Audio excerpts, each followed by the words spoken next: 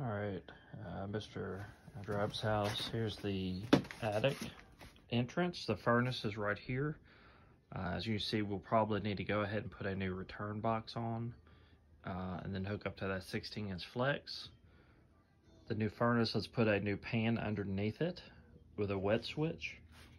The coil right now is a slab coil, and that box there is just way too small for the new setup.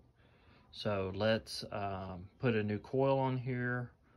We'll probably get another supply box and then put two flat taps on it, 12-inch flat taps, one on each side. And then it's got a 4-inch double wall vent pipe right now. So we should have what we need. All right, I've got a 2.5 ton system here. The pad is fine, no need to do anything with that. Line set is definitely sized correctly for even the new unit we would put in.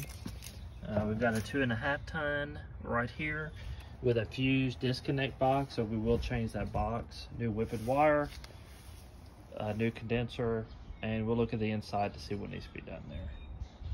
As far as your entrance, you can pull in the street and just dolly it right here.